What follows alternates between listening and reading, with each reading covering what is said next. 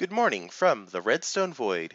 This is Shadow8472, and today I will be showing you how to build analog control panels and use their signals. Let's get started. Redstone has 16 power states, ranging from full strength to off. For most purposes, like turning lights on, off is off and everything else is on.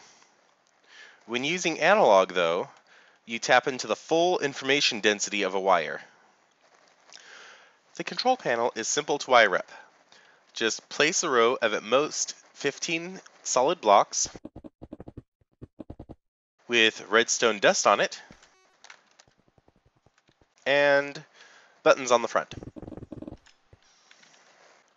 Comparators are the go-to choice for moving analog signals, but plunking down a line of them would be a mistake, as they work just as well alternating with solid blocks.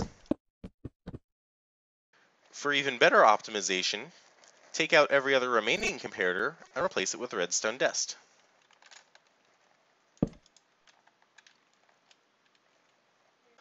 The repeater analog wire, shown here, is bulkier, more resource intensive, sends the signal off at a slight diagonal, and it gets the signal there just a little bit faster.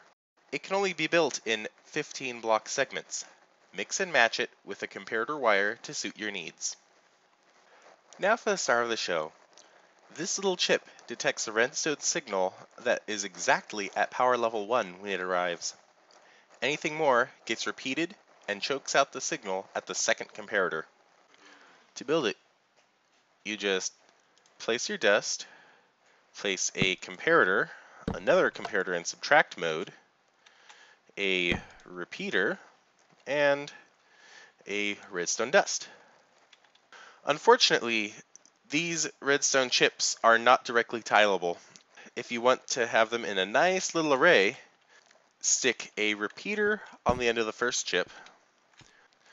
Then you go comparator, repeater on 2 ticks, solid block, redstone dust, and comparator on subtract mode.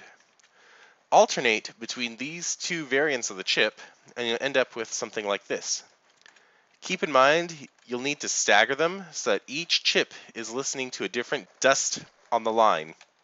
As far as applications go, I developed this for my Nether elevator for simplifying its control system. I can also see this chip being very useful in redstone computing. 1 compact cell for 4 bits of memory.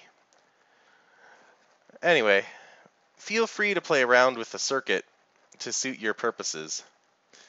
That is how you learn redstone after all, by manipulating other people's designs, making them better and stuff. Anyway, that's about it. Thanks for watching.